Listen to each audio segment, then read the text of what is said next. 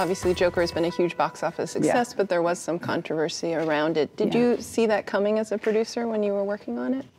Not while we were making it, really. There was a little pushback at times prior to getting it officially greenlit. You know, it's some concerns about some of the, you know, gun violence, understandably. But once we got, you know, locked and loaded and the budget and up and running, everything was great. And the trouble didn't start brewing until we screened it really for the first time, and just wanted to be very, very aware and careful given the subject matter. And yeah, it's been interesting. I'm just glad that we opened and all quiet on the Western Front. It looks like a weight has been lifted. Yeah. The box office has been amazing, so that's wonderful. But just that, I'm sure you're waiting with bated breath that weekend just to make sure. Yeah, it was a nail biter for sure.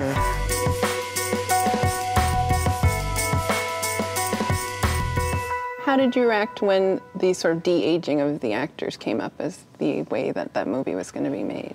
You know, we had Pablo Hellman from ILM as our visual effects supervisor on Silence, and he'd been reading about this project, and he's the one who approached us and said, I think we can do something. You know, there had been 3-4 years of R&D before we decided to make the movie, and we saw a test and we saw what it could be and took it from there. I mean, it was very, very, very, very promising what we saw. And it was very, very easy technology to work with. You know, there was no head cams, no dots, no, I mean, you were free to do what you needed to do because it was all essentially done in post. The camera rigs were easy to work with. It didn't add time to our days. It was amazing.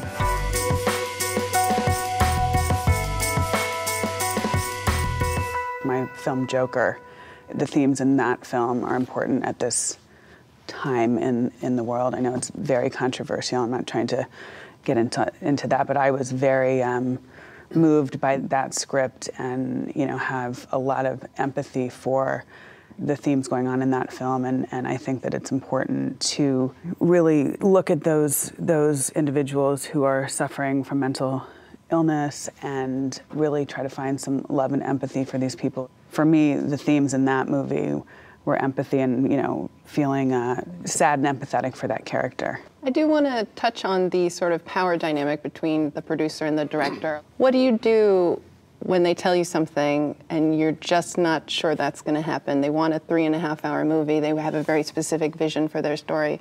What do you do? How do you deal with that? Mine is, neither one of mine really takes no for an answer, so I'm trained very well in the Scorsese filmmaking world where, you know, he's uncompromising and extremely exacting, and so I have learned now over 16 years with him how to protect and cover for those instances. So I feel like Silence was insane, that movie, to get made from start to finish, and I learned so much on that, and I learned moving forward. I knew what to look for and what to cover for, but neither one wants to, and I've only really produced for two, Todd and Marty, and you know, they will not compromise, and you have to figure out, it's our job to really keep them safe and protected with their actors and cast and you know, in their locations and their sets and making the days, but maneuvering behind the scenes to somehow